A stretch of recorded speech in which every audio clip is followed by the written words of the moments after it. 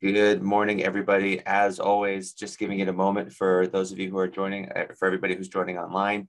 Thank you for being with us and hope everybody's having a great week. We have a really wonderful presenter with us today. And the nice news is we really don't have many COVID-related updates, which really reflects just how relatively well things are doing. One major update that came from Dr. Weinecker, who's currently in the ICU today, so I'm just going to give a brief update, is the inpatient visitor rules changed on Tuesday of this week, and it's much more relaxed, and we're really happy to see that. The main update, and there's a whole, it was in the newsletter this week, and I can send it out in the chat here as well, but the main change is you can have up to 2 healthy visitors a day during visiting hours. And if a healthy visitor is under age 18, they may visit 1 adult as well. So it's a much more relaxed. We can have 2 people coming in. It's not restricted to just 2 people per the whole hospitalization as well. There's a lot of other subtleties as well I can send with it. And also COVID-19 patients can also even have 1 healthy visitor, a lot less of those patients in the hospital. So really happy to see that. That being said, I will turn it over now to Dr. Hartman. Dr. Hartman, again, I mentioned before, thank you so much to you and our other colleagues for helping set up a lot of our speakers this month, including today's speaker. I'll turn over to you to talk about upcoming ones and just welcome our new speaker. Great, thank you so much, Dr. Ozdalga. Good morning, everyone. I just wanted to highlight our upcoming medicine grand round speakers. And before I introduce today's speaker. So March 16th, next Wednesday, we'll be having Dr. Odette Harris, who is a professor here of neurosurgery, who will be speaking on traumatic brain injury and the gender differences that she's seen in her research. She is the director of the Stanford spinal cord. On March 23rd, the following week, we'll have Dr. Jacqueline Antonovich, who is assistant professor of history at the Muhlenberg College, speaking on gender, race, and the history of women in medicine. And then March 30th, we'll have Dr. Adriana Hung, who is an associate professor of medicine at Vanderbilt and in nephrology. And so without further ado, I'd love to introduce now our speaker for this morning. So it is my distinct pleasure and honor to be introducing our grand round speaker, Dr. Holly Tabor. So Dr. Tabor is an associate professor of medicine here at Stanford, as well as has a faculty appointment in the Department of Epidemiology. She's the associate director for clinical ethics and education for the Stanford Center for Biomedical Ethics, and co-chairs both the ethics committees at Stanford Hospital as well as Lucile Packard Children's Hospital. Her research focuses primarily on ethical issues in genetics and genomics, particularly surrounding rare and undiagnosed diseases and disability. She received her PhD actually here in epidemiology, and then was recruited to the University of Washington, where she was an associate professor in the Department of Pediatrics, as well as in the Truman Katz Center for Pediatric Bioethics at Seattle Children's, before returning here to Stanford in 2016. Amongst her current work and studies, she is principal investigator for a patient-centered outcomes research institute, or PCORI study, which is building a research collaborative for people with intellectual disabilities and developmental disabilities. Of note, during the COVID-19 pandemic, she also co-founded the not-for-profit organization Meals of Gratitude with restaurateur and local chef Jesse Kuhl, raising over $450,000 and providing over 20,000 meals of appreciation for Stanford healthcare clinicians and staff. And I know myself and many others have been beneficiaries of that during the pandemic. And I want to say that Dr. Tabor has been and continues to be a model for me in her leadership and advocacy on both an individual level and on a policy level. She'll be speaking to us today on ethics, disability, and inclusion in medicine. Without further ado, Dr. Holly Tabor. Thank you, Stephanie. Thank you for that incredibly kind introduction, and thanks to the organizers for inviting me today. I am just going to share my screen. Stephanie, can you give me a thumbs up that you can see that? Great. Okay. Always have to pray to the Zoom God. So thank you very much for the opportunity to speak today. I wanted to share a topic that I've been thinking about and working on and collaborating with a lot of people on during the last 2 years that we've been in this pandemic situation, and particularly how it relates to broader issues involving ethics, disability, and inclusion in medicine. So I'm going to start out by talking about what is inclusive healthcare and why is it an ethical issue. And then I'm going to talk a little bit about what the COVID-19 pandemic has revealed about challenges for people with disabilities in obtaining healthcare. Then I'm going to give a couple of examples of access and equity issues that have been magnified and amplified by the pandemic, specifically for disabilities. We've had some other amazing talks and grand rounds about some of the other kinds of health equity issues that have been magnified in the pandemic by experts talking about it. And then I'm going to talk at the end a little bit about some of the work that we're doing and also some ideas for this audience about how this crisis can maybe be a tipping point for change and transformation, and how can and should bioethics, my field, and healthcare providers and medicine support that change. So this is a picture of my son, Colin, shared with his permission from a couple of years ago. And I just wanted to share one of the reasons why I have become so invested in thinking about intellectual and developmental disabilities. I am a parent of someone with autism, so I have some firsthand experiences of people experiencing disabilities and how it affects them. But through him, he's actually been my teacher, and he has connected me with a very large number of friends and connections throughout the disability community. And he's really taught me about the need to seek out and listen to the perspectives of people with disabilities. Separately, in the last year, I've discovered that I have some hearing loss. So I'm also starting to experience the world a little bit from the perspective of people with disabilities in general. So I always like to start with this because I think it's really an important part of how this frames the way I think about some of the issues that I'm going to share with you today. So what is inclusive healthcare and what are the ideas behind inclusive healthcare? One of the key principles is that people with disabilities have a right to equitable access to healthcare and full participation in health programs and services. And that providers, health systems, and society have obligations, moral, ethical, and legal obligations to make healthcare more accessible to full participation by people with all forms of disability. And to do this, we really need several different levels of change. We need individual level change on the behalf of particular providers, policy changes, both policy changes within institutions and within healthcare as an area, technological changes, and societal changes on a transformational level. And we'll talk about that throughout this talk. I could give a whole nother grand rounds about the data, about the common barriers for people with disabilities accessing care. But this is a website that will be available later from the CDC describing some of the barriers, including attitudinal barriers, communication barriers, physical barriers, all these different kinds of barriers, even transportation, even just being able to get to the clinic. And what's important, especially when you think about what inclusive healthcare means, and I described in the previous slide, is that people with disabilities experience significantly greater health risks and poor health outcomes, including higher rates of obesity and smoking, lack of physical activity, and increased rates of newly diagnosed cases of diabetes and cardiovascular disease. They're also at higher risk for injury, and they're more likely to report rape or sexual assault. They also rate poorly on almost all measures of social determinants of health, including education, employment, and income. They also face specific challenges and barriers in getting care. So specifically, a survey in 2011 by the census reported that large numbers of people with disabilities face inaccessible medical facilities and services, including those with a mobility disability, about 20 million, cognitive disability, about 14 million people, hearing disability, 10 million, and vision disability, 6 million. And one study, this was really shocking to me when I started doing this work, one study found that fewer than half of primary care facilities serving Medicaid patients in California were fully architecturally accessible, with less than 10% having accessible examination tables or weight scales. And furthermore, as I'll give you some examples later in this talk, there are few, if any, resources to guide people with disabilities in finding healthcare providers and institutions that can provide accommodations for their specific needs. There are also challenges in cost and insurance. Adults with disabilities are 2.5 times more likely to report skipping or delaying healthcare because of cost than adults without disabilities. So why is inclusive healthcare an ethics issue? I'm a card-carrying bioethicist, and this will probably be familiar to many of you. There's a lot in both our medical education and in the bioethics literature about the 4 principles of bioethics, which are autonomy, beneficence, non-maleficence, and justice. And as you think about this, you can think that autonomy is important for people with disabilities because we want to respect the rights of disabled people to make their own decisions as much as possible about their healthcare and their quality of life. We want to try to benefit them and improve their quality of life and the length of their lives according to their own definitions of benefits. We want to not harm them or deny them care, particularly on the basis of their disability.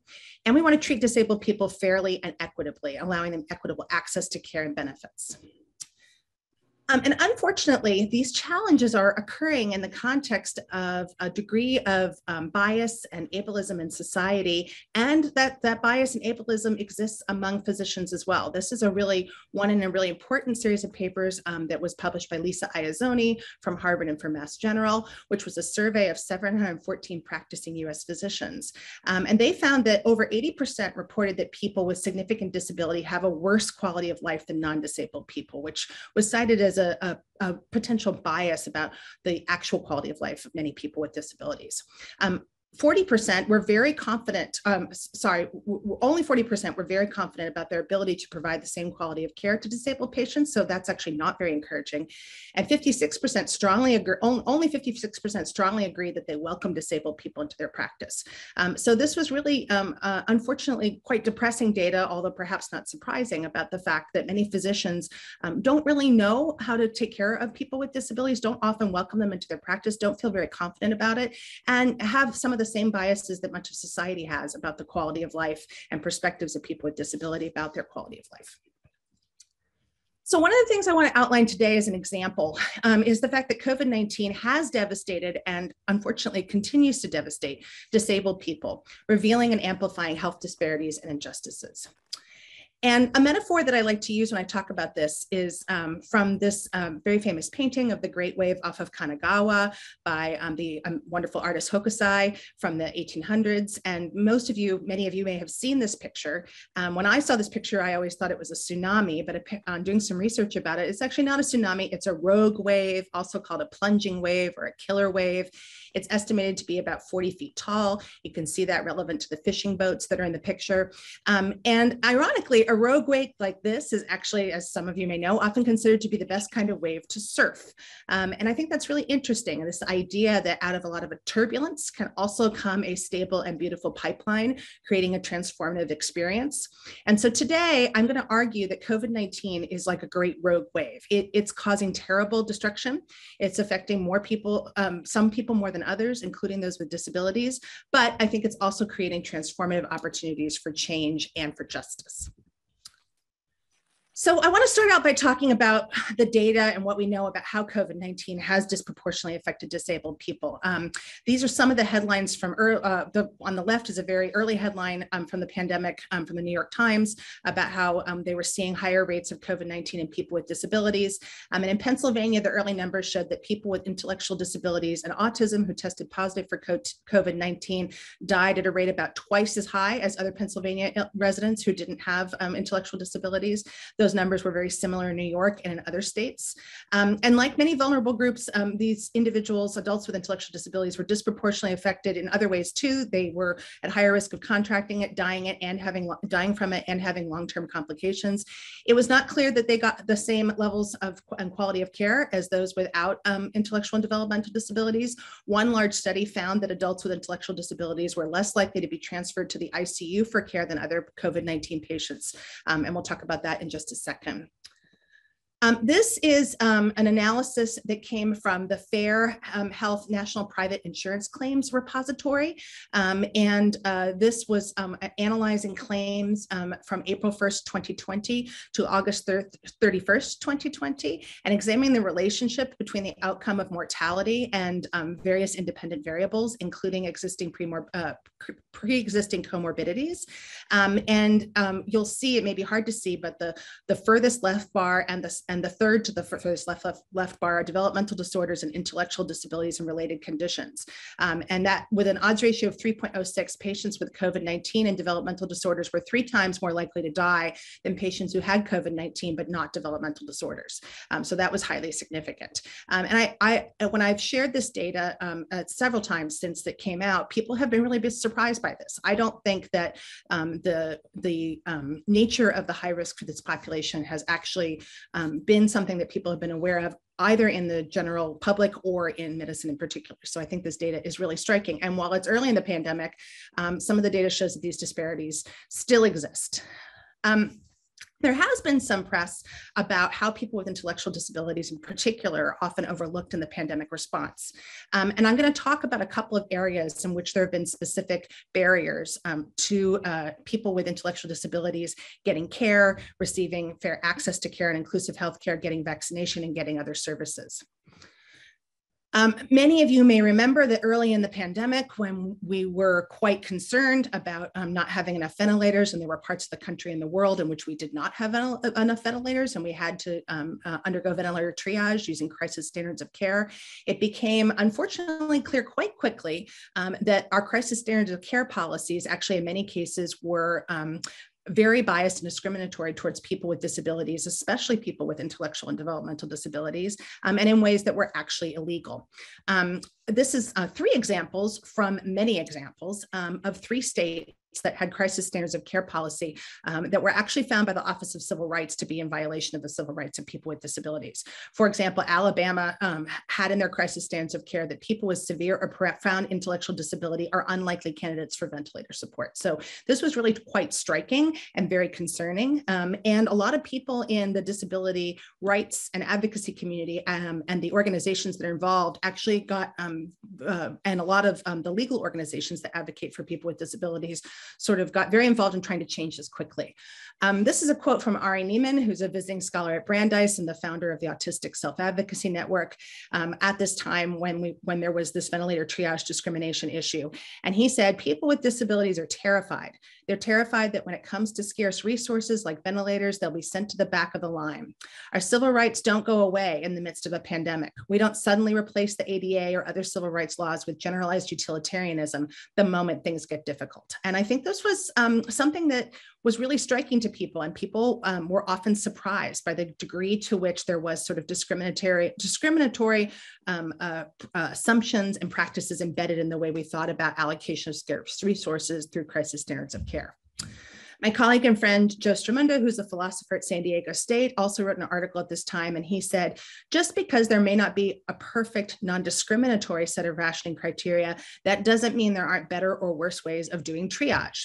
And then he added this, which I think is really important, and he's written extensively on this. There's a significant body of empirical evidence showing there's a substantial difference between a disabled person's self-assessment and how their quality of life is judged by folks that have never experienced their disability.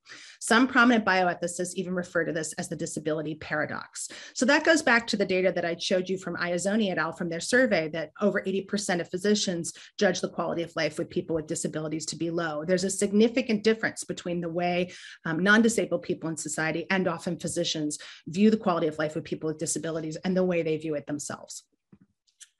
And so I mentioned that many advocates and advocacy groups got to work trying to address and combat and actually sue to try to change these crisis standards of care. On the left is a document that was created by a number of leading groups advocating for people with disabilities that actually created an evaluation framework for crisis standards of care plans that both states and hospitals and healthcare institutions could use to try to ensure that they weren't even accidentally including things that were discriminatory towards people with disabilities. And the Office of Civil Rights got very involved even during the former presidential administration and actually got Alabama and many of the other states to actually change their crisis standards of care. But I think it was really revealing that this came up in the first place. Then, as most of you know, we were very fortunate to have the vaccines be developed and approved and become available. But in the context of vaccination, there were also important disparities in the ways that people with disabilities and their caregivers were able to access vaccination, particularly in the first few months that vaccines were available, despite the fact that, as I showed you, there was some data that at least for people with intellectual and developmental disabilities, that they were really at much higher risk of being infected and of dying. This is an article by my colleagues, Megan Halley and Christina from the New England Journal about some of the challenges with caregivers actually not getting access to vaccines early in the pandemic. And this was a problem for many people with disabilities who rely on personal care assistants and other kinds of caregivers, that they were really at very high risk in getting infected disproportionately from their caregivers coming in to take care of them. They could not live without their caregivers coming in to help them with their activities of daily living or other care. And yet almost all of the initial policies prioritizing vaccination vaccination did not treat people who were involved in taking care of people with disabilities and illnesses having, other than healthcare providers in healthcare institutions, as having priority for vaccination. The second picture is a commentary that I wrote with Joe Stramundo that was dealing with the fact that many states, including California, were really slow to prioritize disabled Californians for the COVID-19 vaccine. And there was a lot of activism and a lot of lobbying, and it was really a challenge. I'll talk more about that in just a second. Also separately across the country, it became really clear that many of the websites that people used to try to make appointments for vaccine were not accessible to people who had visual disabilities, that they were unable to sign up for the vaccines or obtain other vital information because many websites, including government websites, lack required accessibility features. And this is true of the web in general, and there's a lot that's been written about this. Some of you may have heard of Haben Girma, who's a lawyer who's blind and hearing impaired, and she also has done some important work on this. At least 7.6 million people in the US over 16 have a visual disability. And on January 27th, it was found that there was accessibility issues on all of the state and District of Columbia pages about vaccine information. So this was a really, and still is today, a very significant problem in the ways that people with disabilities can access our tools that we use to actually get them healthcare in general and vaccination in particular for COVID-19. I mentioned that different states were very slow in actually approving the access of people with disabilities to the vaccine. And because of this, my colleague Bonnie Lynn Sweener at Johns Hopkins, as part of the Disability Health Research Institute, and her colleagues created a COVID-19 vaccine prioritization dashboard, which I really encourage you to take a look at, as well as a lot of the other amazing resources that they have there. And they provide and still update information about, but it was very important early on when vaccines were not widely available, about what state policies were about whether or not people with disabilities could get access to the vaccine. Very early on in the state of California, they limited it to people with epilepsy and Down syndrome and cerebral palsy, but no other disabilities. And that was coming partly from the CDC guidance, but there was really a lot of confusion, and people with disabilities didn't know whether they were able to get vaccines or not. So I really commend Dr. Sweener for doing this, and I really encourage you to look at her website.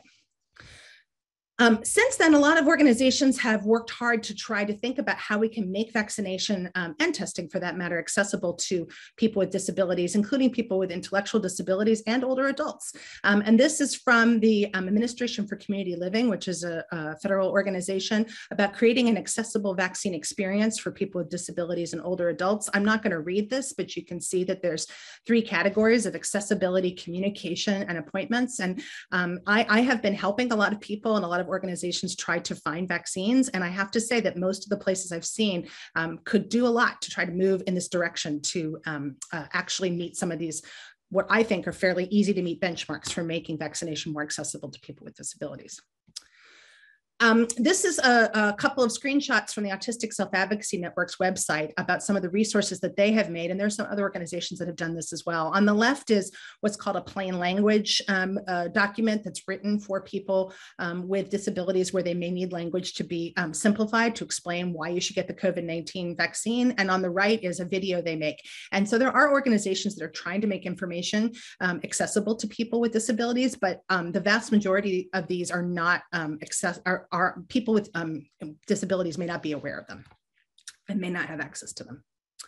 I just wanted to give a shout out. Earlier in February, the School of Medicine flu crew with medical students and PA students actually participated in collaboration with Lauren Clark, who's a medical student here, and also with Special Olympics Northern California and Ability Path, which is an organization that serves people with intellectual and developmental disabilities, to have a vaccination pop-up. And it was really moving to be there to see, even in February, how many people, both adults and children with intellectual and developmental disabilities, had already still had very significant challenges in getting a vaccine for a number of reasons. So we were doing it in a particular location with particular training to try to make it as easy as possible for people to get it. And it was really striking to see how successful that was and how really important was to give people that opportunity. So I think there are still some opportunities and challenges to make sure we fully reach this population, both with initial vaccination and with boosters.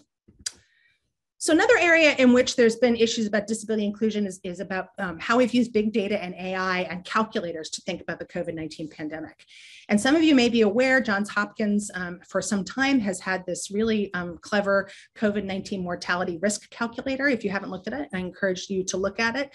And I wanted to go through it and explain why it demonstrates some of the challenges in how disability is considered in terms of AI and big data.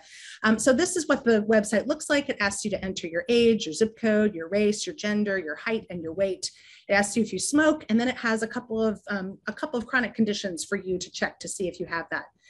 And then it gives you a risk calculator, and this was my risk calculator, and I was in the green zone, and it tells you what your risk is of dying from COVID. And it's based on data in the United States, and it's a really rigorous, well-done calculator. There's a couple of really good articles about it that have been published. But one of the challenges is it doesn't include disability at all. So if you go back to this for a second, and I went back and double-checked it to see if it had been updated, none of these categories mention disability of any kind, intellectual and developmental disability or other disability. Now, true, there's some overlap of disability with some of these conditions, but given what I showed you earlier in the talk about how significant the risk factor is for people with intellectual and developmental disabilities, it's really concerning that that data isn't on here. And so why isn't that data on here? There's probably a variety of reasons. One is we don't collect information about disability very well through a lot of our data. And second of all, I think there are lots of reasons why we actually make assumptions about disability, particularly in projects that use big data. And that's something that's been known for some time. The top article here is something that was done by Microsoft Research, looking at how algorithmic bias hurts people with disabilities. And then below is another article about disability bias in AI. So the fact, and a conference that was actually held at NYU in collaboration with Microsoft. So I think it's important to realize that, again, this is like many things in the COVID pandemic, the bias in big data and AI analysis with disability is not new, and yet we're kind of continuing to perpetuate it in a way that may be still disproportionately affecting this very vulnerable population. I want to mention telehealth and disabilities. As everybody here knows, there's been in many ways lots of wonderful advances and expansions in thinking about telehealth and making telehealth more available to people during the pandemic. And I really hope that those changes in policy, changes in reimbursement, changes in technology continue as the pandemic starts to ease a little bit, we hope. But there are some challenges that, again, existed before the pandemic in how we can implement telehealth for people with disabilities. This is an article that came out again in 2020, looking at some of the barriers and challenges for people with disabilities. I want to give a shout out to my colleague, Malathi Srinivasan from our department for some of the work she's doing specifically on thinking about telehealth and people with disabilities. It's really important work. I also collaborated with a wonderful group of people, including my colleague Megan Halley, early in the pandemic in doing an online survey of families with rare and undiagnosed diseases about how they were experiencing the pandemic. And I wanted to share a couple of quotes from that work, specifically about telehealth, and there were both limitations and strengths for people with rare and undiagnosed diseases who almost always have a disability as well. Some people said that doctor's appointments were less thorough if they were telehealth. Some people said that their internet made it challenging, which I think was true for a lot of online activities. And this last quote is an example of someone saying that actually telehealth made their life easier, and particularly the fact that insurance was covering it, that previously they'd had to travel many hours to see a specialist, and now they could use a computer and get lab tests done locally. So I think this is an example of both the potential promises and the potential challenges of using telehealth for people with disabilities. As we heard at the beginning in our announcements, there have been some recent changes to liberalize and open up visitation in this pandemic, and I think that's fantastic, and I hope that continues. But there have been significant challenges both locally and nationwide with thinking about how we can be cautious about visitation and risk, epidemiologic risk from COVID-19 and people with disabilities. Early in the pandemic, many institutions in many states actually did not allow anyone to come into the hospital with people, whether or not they actually had COVID-19. And that was really a significant challenge to many people with all kinds of disabilities, because many of them actually require a family member with them to actually help them navigate, communicate, take care of things from all different kinds of disabilities. And again, as with the ventilator triage scenario, many disability activists and patients actually employed the Office of Civil Rights and sued. And there were some decisions that, for example, in Maryland, that hospitals had to allow disabilities to have caregivers accompany them. In Connecticut, for example, the OCR resolved complaints. And it was really difficult. And I think it actually brought up some of the issues that exist, again, in medicine and our society about why people with disabilities require someone to be with them and what we think of as a disability and what we think of as a quote unquote real disability. And I think it was quite striking to me. This brought up a lot of different issues about how we think about disability and the experience of healthcare. We talked about the architectural inaccessibility of our healthcare institutions, but there's also inaccessibility both in COVID and other times, and how we think about how family members and sometimes personal care assistants are really critical to allow people with disabilities to fully experience and get the benefits from healthcare. Some of you may have noticed that there's been some controversy in 2022 so far about the CDC and their views of disability.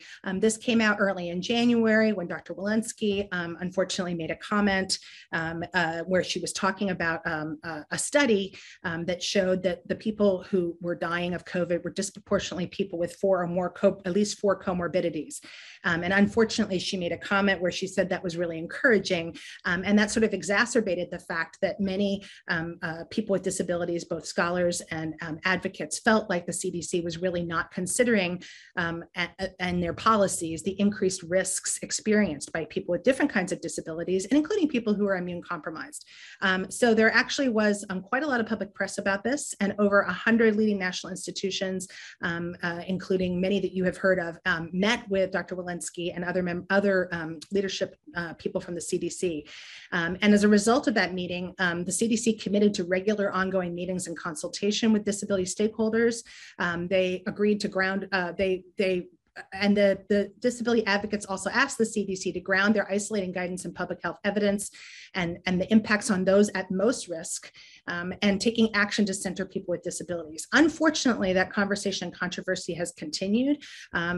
Just earlier this week, the same over 100 disability rights organizations sent and publicized another letter to the CDC with great concerns about the updated guidelines last week, and the fact that they are quite dismissive of the increased risk of people with disabilities, including people who are immune compromised. And I think they have some really legitimate points, and I recommend that you take a look at some of that information if you'd like to learn more about it, or reach out to me and I'm happy to share it with you. But this is an example of how increasingly conversations about accessibility and inclusion and discrimination for people with disabilities is really being amplified during the COVID-19 pandemic, and challenging us all to think more broadly and openly about how we think about healthcare that we provide to this important population. So part of my argument, and part of what I hope you'll come away from today, is that we get empirical data about experiences, needs, and challenges of disabled people in the COVID-19 pandemic, as well as other kinds of healthcare and healthcare situations. And I'm very happy to say that we're now beginning to do this, as are others. So we received a engagement grant from PCORI, and my co-PI is Lisa Goldman-Rosas from our own department. And this grant has a broad mission of improving health and healthcare and health outcomes for adults with intellectual and developmental disabilities in a measurable way. And our goal is to engage with adults with intellectual and developmental disabilities, which in general does not get done very much, on 4 pressing topics in healthcare, using patient-centered outcomes research methodologies. And the 4 areas we're focusing on are emergency medicine, geriatric palliative health, palliative care, telehealth, and COVID-19 interventions. And one of the key things about this project is that it's a collaboration and a partnership with the adults with IDD themselves, as well as parents of adults with IDD. And our community advisory board also includes physicians, nurses, and social workers who specialize in these areas of focus and or IDD care, including several from the Department of Medicine. We're going to use focus groups with adults with intellectual disabilities and rigorous tested methodologies for doing focus groups with those populations, as well as alternative methodologies for collecting data from those who may not be able to fully participate in focus groups. And we're going to use that data to try to draw drive what other kinds of research needs to be done and what kinds of solutions might actually support improving care and accessibility for this population. This is just a picture of some of the community advisory board members on one of our calls with intellectual and developmental disabilities. We were talking about ordering and getting the tests that were available through the federal government, and you can see that 2 of them are holding up the tests that they received in the mail. And we've already gotten very interesting data from them, and we're really looking forward to expanding and continuing the project. One of the other key parts of the PCORI grant is to develop a virtual health forum to host monthly didactic and discussion sessions about adults with intellectual disabilities, health, and healthcare. These are going to be open to the public with a range of stakeholders, and I really encourage anyone here who's interested to join. We're also going to record them and make them available online. I want to just tell you about a couple of the speakers coming up because we're very excited about it. On March 23rd, Ryan Easterly, who's the executive director of the WITH Foundation, will be speaking.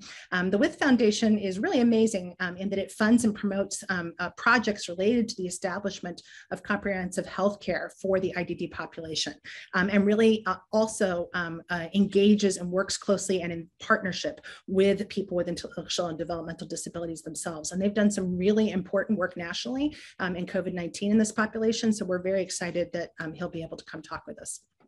And then on April 27th, Bonnie Lynn Sweenor from Johns Hopkins, who I'd mentioned earlier, who helped develop the COVID disability dashboard, also recently had this really nice piece in the New England Journal about disability inclusion as a key component of research day diversity. She's going to come talk with us about some of her work as well on April 27th. So that's going to be very exciting.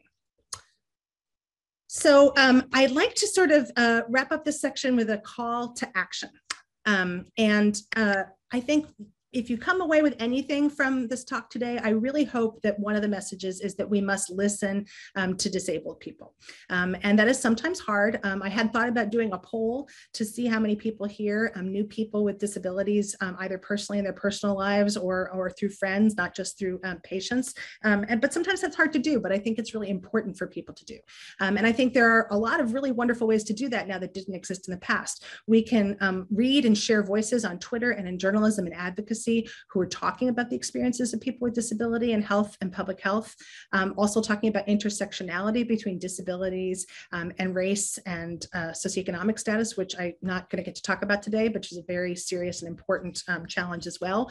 And the things we talk about and share should include experiences seeing a doctor, getting medicine, being full participants in healthcare, but also public health issues that occur outside the clinic, like transportation, mental health safety, and police violence. People with disabilities are disproportionately affected by police violence. So I think these are really important issues for us to try to listen to disabled people. And we really have to lead with what a colleague who I'm going to mention in a minute calls a justice imperative. I think we need to apply a conceptual framework of disability in the context of human diversity, the lifespan, wellness, injury, and social cultural environments. And we need to develop the competency and the ability and confidence of healthcare providers to know what the needs of this population are and to meet them, and institutions as well, to make meeting the needs of people with disabilities a priority for institutions as much as serving the healthcare needs of other populations is a priority for healthcare institutions. Part of that is understanding the legal requirements that the ADA, the Rehabilitation Act, and the Social Security Act have that require us to actually make healthcare more accessible to people with disabilities and make that something we prioritize and something that we publicize.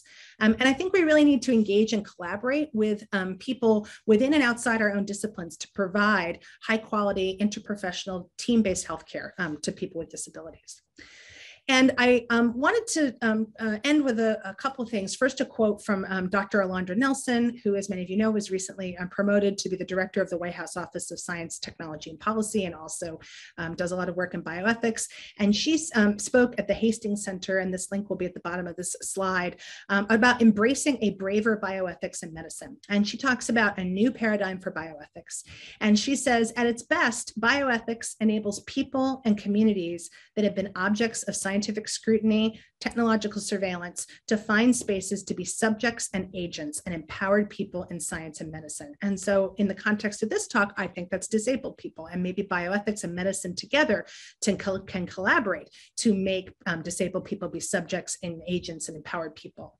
And I think she's also calling for a focus, not just on individuals, but also on communities and systems, especially those who are enfranchised. So I really recommend her talk on this. She raised some really amazing points that have influenced a lot the way I think about these issues.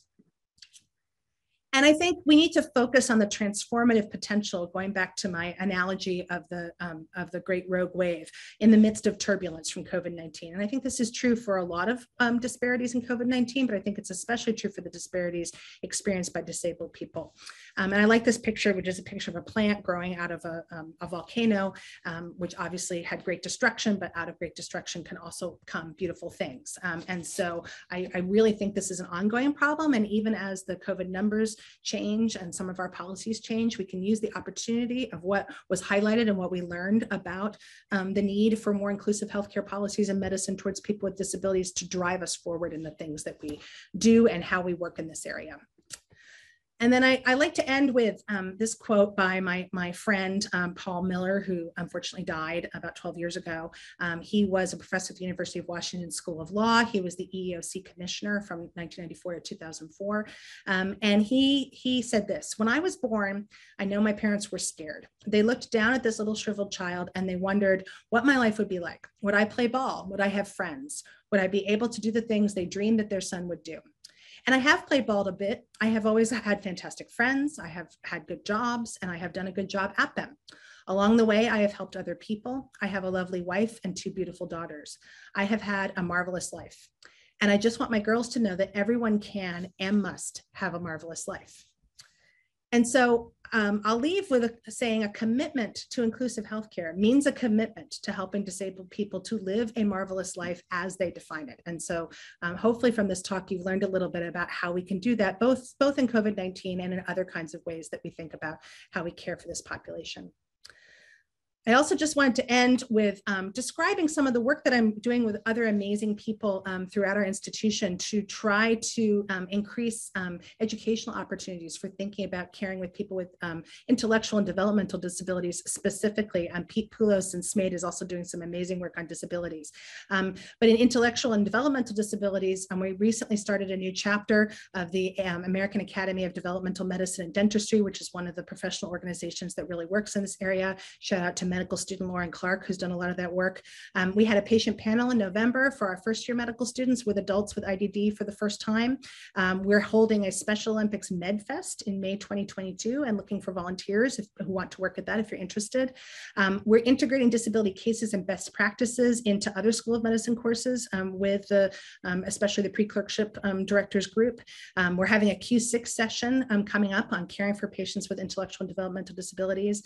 And then I am co-leading an elective this spring on caring for individuals with disabilities as well. So there are lots. This is just a subset of a lot of the opportunities. And if any of you are interested in getting involved, we could always use more people. So please, please feel free to reach out to me. And then the last thing I'll say is there are one of the ways, as I mentioned, to listen to the voices of people with disabilities is to follow some of the amazing scholars and advocates on Twitter. This is a very small subset of them, but if you're looking for ways to get involved, I know a lot of people in the Department of Medicine are very active on Twitter, and this is one good way to hear some of those perspectives. And with that, I will stop and take some questions. Thank you very much. Thank you so much, Dr. Tabor. That was, I think, probably very eye-opening for a lot of people, and you shared so much information and covered so much ground. We have a number of comments and questions in the chat here. Before I get to those, though, I'm just going to take this opportunity to ask a question about masks, since you brought that up in the controversy with Dr. Walensky's comments and then the more recent shift in guidance. I have 2 kind of related questions. One is when I personally have spoken out about masks and how lifting these mask mandates is ableist, in my view. One of the things that has, so one, I guess, is do you agree with that take? And how can we do something, if you do, how can we do something about that? Because I think yesterday, the 50th state, so all states now have revoked indoor mask mandates. So that's number one. And then number two, I have heard concerns from people with hearing impairment saying that masks actually make things more difficult for them. And so I don't know, which makes sense because they can't read lips because we're not, most of us, using masks that have transparent sections in the middle. And so I don't know how to resolve those two tensions. So just wanted to get your thoughts on that. It's an excellent question. And I'll share with you what my opinion is. I am very concerned about the current guidelines and trends and policies to lift mask mandates. I wish our society was a society where people were more willing to mask voluntarily. I do not think the data on one-way masking for people who are vulnerable, whether because of disability or immune compromise, is convincing that that's actually effective for preventing transmission. Although, of course, the risk is lower when the overall prevalence in the population and the infection rate is lower. But I do not think that there's convincing data that one-way masking is effective, because I think there is convincing evidence that COVID-19 is airborne. I know many people who are transplant recipients, who are immune compromised or are on immune compromising drugs, who have children and other family members who either are immune compromised or transplant recipients, cancer, undergoing cancer treatment, or who have significant intellectual and developmental disabilities, and for reasons we only partly understand are at higher risk, who are absolutely terrified and very concerned that as a society, we are saying that we don't care. And that their lives don't matter. And I do understand where they're coming from on that. So my personal preference would be that in most indoor places, we were still really modeling whenever we can wearing masks, because it's the compassionate right thing to do to protect the people who are most vulnerable. And I won't go into the sort of ethics argument for why we should protect the most vulnerable, but I'm concerned about that. For hearing impairment, there was a lot of work about how to address the fact that it's very hard for people to hear. As I mentioned, I've had some hearing loss, and it is harder for me to hear people with masks. So I've had some first-time experience with that. They do have some new masks that are not, to my knowledge, are not NIOSH approved, but are pretty effective, that have the screen. I think it is also another opportunity to think about ways we can incorporate technology to do that. I also think that I'm forgetting the name of the person in our department who did it, but the signs, the pictures that people had during the pandemic with people's faces blown up on their white coats was actually very effective in terms of sort of making more personal connections, particularly for people with intellectual and developmental disabilities. So those are great questions. Thank you, Argavan. No, thank you. That all was very helpful. I appreciate your insight and comments there. There are quite a few questions in the chat, so let me try to get to some of those. One is about a piece you wrote in Nature Genetics. This person says that you recently wrote a wonderful article in Nature Genetics about how to ensure that rare disease research is not forgotten and the connections between rare diseases are emphasized. I wonder if you could speak to what we can all do to help further that agenda. Oh, that's a great question, and very much related to other work I'm doing that I wasn't highlighting today. I think I've been involved in genetics research, genomics research, including working with many wonderful people at Stanford who are involved in the UDN and other wonderful studies, really leveraging the power of genomic technologies to solve rare diseases, to figure out the genetic causes of them, and then actually use that information to try to actually treat and help people with rare disease. But in that article, we talk a lot about how there's a need for more integration and coordination across the funding agencies and the studies to actually leverage the data across multiple studies to try to solve the diseases and the causes for patients who are not able to have their cause identified by these studies. And that there's a lot we can learn from other kinds of studies and trials that have actually done that, and also from other kinds of epidemiological models to try to actually do that, to look at what's shared across those rare conditions, not just think of each very ultra rare condition as its own silo without any overlap with other kinds of diseases and conditions. I will say the other theme that's related to this is that many people with rare and undiagnosed diseases need to be involved as stakeholders in thinking about the research and thinking about how we think about continuing and expanding that research moving forward. So in that paper and some other things we've both written and are writing with my colleague Megan Halley, we're trying to address those issues and try to think about how we can think on a more global, inclusive, and integrated way of how to really transform the way we think about rare and undiagnosed disease research and treatment. So thank you for the question. Yeah, it sounds like you're doing so much really important, critical work, and we appreciate you. I wanted to share another question about AI, which you mentioned earlier. A couple of folks have questions about, what can we do to kind of correct the biases that are in these AI algorithms, or to encourage collection of data from people with disabilities so that they can be included? Is there anything that, you know, we all could do to kind of fix that problem? Yeah, that's a really good question. I think there are some efforts, as I mentioned, including by organizations like Microsoft, to engage in conversations about how we can address these biases in AI. They're not dissimilar, and they're parallel to some of the biases in AI related to race and ethnicity as well, and thinking about how we include that. I do think with disability, one of the things that's really important is we just don't measure disability consistently and accurately across medical records, claims databases, other kinds of things. And so I think one of the important things is getting the data. And if we have the data, then the next thing is to make sure that we actually build models that include the data, and that we don't accidentally build models that may be based on implicit or explicit bias into the way we think about how we're modeling them in AI. So I am in no way an AI expert, but there are a lot of my colleagues, including David Magnus and Mildred Cho and Nicole Martinez, who are working on AI and thinking about ethics in AI. And I think this is actually a really high priority issue to think about. You know, AI is incredibly powerful and has great potential, but as a result, it can also really perpetuate a lot of biases, stigma, and discrimination in our society. So I think the data collection is number one. And then number two is thinking about how to include stakeholders and how to think in a really unbiased way about the modeling that we do in AI.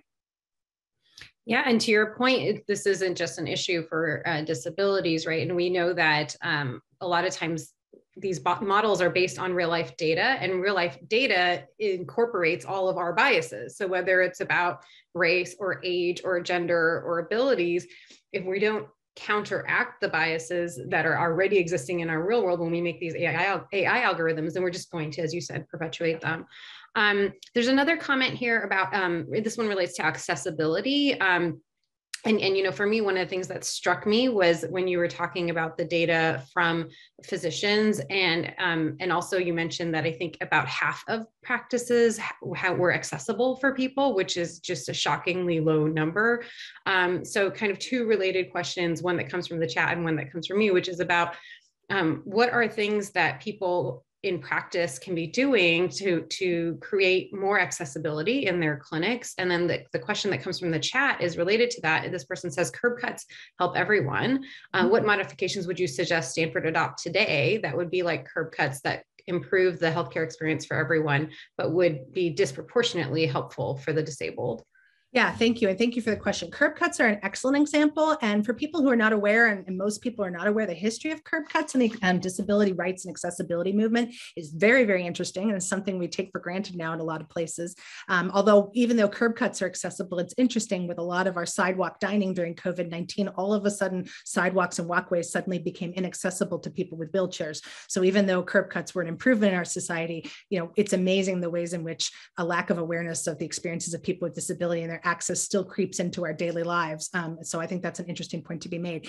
I actually think there's a lot of things we could do. I think there's a lot of really exciting things we can do, some of which I think are relatively easy. I think we could actually engage in really examining our clinics and talking to people with disabilities about what's hard and what's easy. I think one of the things I've found as a parent is that many pediatric clinics tend to have really loud televisions with cartoons blaring incredibly loudly in the waiting rooms. I know this is not a pediatrics audience, but most of you have probably taken your kids to one of these clinics if you have kids.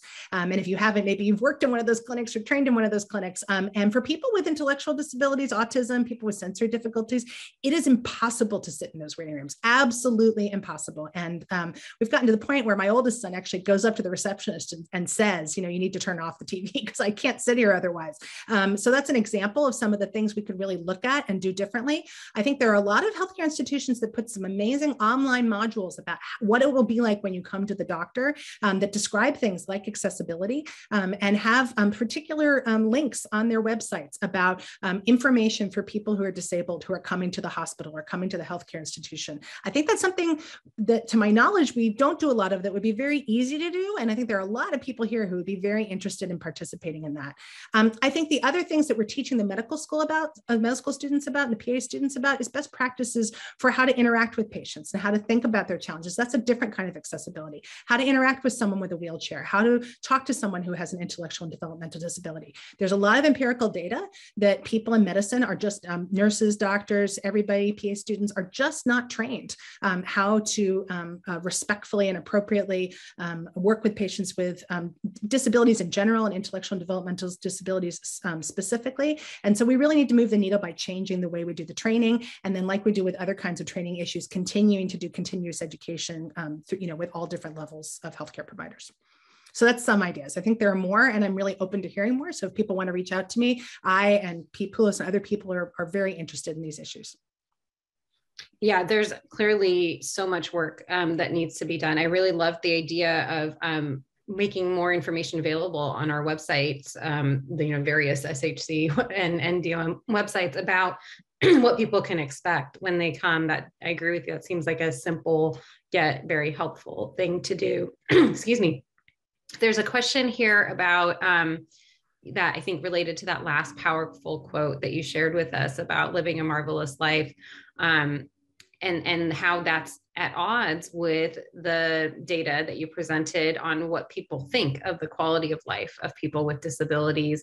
And what you're obviously doing a lot, I think, to change those perceptions. What else should we all be doing to change that narrative about the lives of people with disabilities?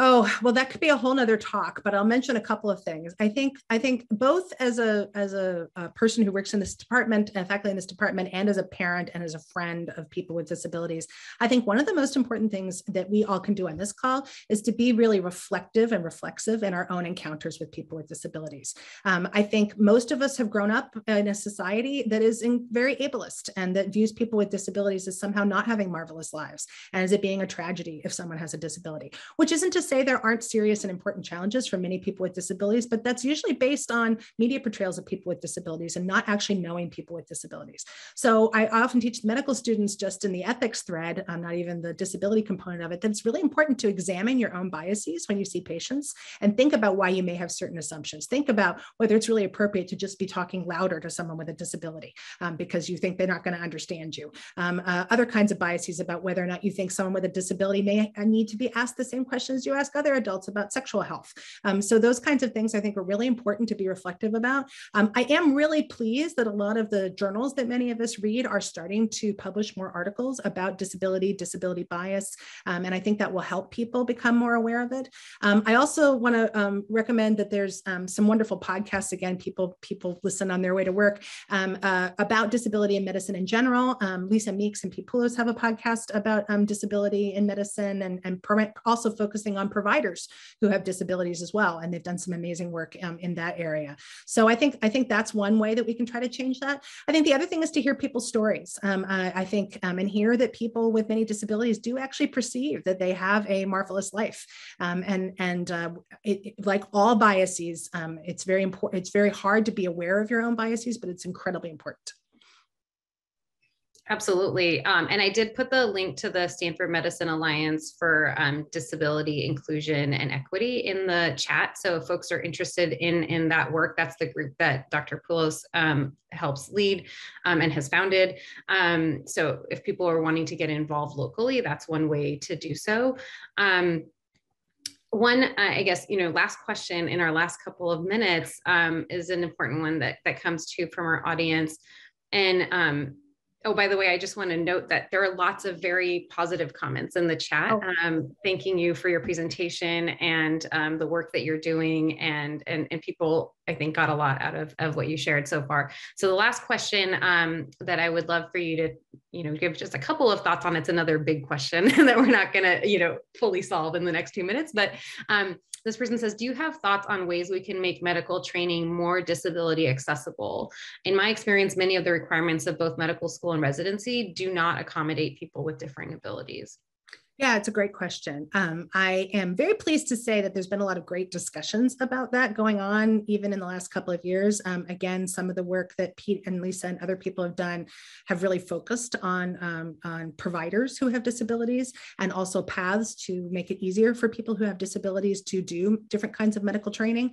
I feel like we're moving in positive directions with that, but I think there have been a lot of narratives that are published by amazing physicians, several of whom trained at Stanford, who have disabilities, including physical disabilities, about some of the challenges that just walking and keeping up with rounds, or attendings who like to take the stairs, things that we all sort of take for granted in terms of people with physical disabilities. So I think, again, it kind of requires thinking outside the box and kind of shaking everything up and saying, you know, what do we do that we're not even aware of that may unintentionally create barriers to having people with disabilities be involved in our profession? And I do think that, like other aspects of diversity and equity, having more people with disabilities and disability experiences will actually improve the way that medicine as a whole is equitable and accessible to people with disabilities. So I do think it's really important. I will say again that I have been working closely at the School of Medicine to try to think about ways to include disability in all aspects, particularly of our pre-curriculum. And I think there's definitely lots of work to still do there. So if there are people here who are interested in being part of it, we definitely welcome more involvement. Yeah, no, I agree. I think there's more talk about this now than probably ever in the past. And I just put a link in the chat to a piece that was written by one of our own medical students, Sushi Rastogi, on her experience and needing accommodations during her, in particular, her clerkship time at Stanford. And, you know, if you haven't read that, I would recommend reading it. Go ahead, Dr. Tabor. Yeah, the other thing I want to say that's hard for people is, you know, it even happens for things like Zoom. So many of you may have heard this, but I mean, many people with disabilities actually find the fact that we've had increased availability of things like meetings and grand rounds on Zoom to actually make it more accessible to them, because it's hard for them to potentially get there, harder for them to get to an in-person meeting and then back to where they're supposed to be in the same amount of time that it is for somebody who doesn't identify currently as disabled. So I think captioning is another kind of thing that we take for granted. I'm trying to think about even small ways and best practices. I also would love to see us come up with shared best practices for things we're going to do for all meetings and activities throughout the School of Medicine to try to promote accessibility at every opportunity we get. And I think that's something that a lot of people are interested in that we can do. Oh, I agree completely. That's like another easy win, right? We're all looking for easy wins as a start because there's so much that we could be doing differently to accommodate so many different people in both in our training, but also for our patients. So I think we're at time, but thank you so much for your time and being with us today, Dr. Tabor, and sharing your expertise. And hopefully we've got a lot of people thinking now about maybe more than they were before about people with disabilities and how we can better care for them. Thank you all for being here today. Dr. Dunn just dropped another link in the chat. I see Dr. Harrington is applauding, and I think that's a sentiment that we all are feeling right now. So thank you so much, and everybody have a wonderful day. We'll see you next week.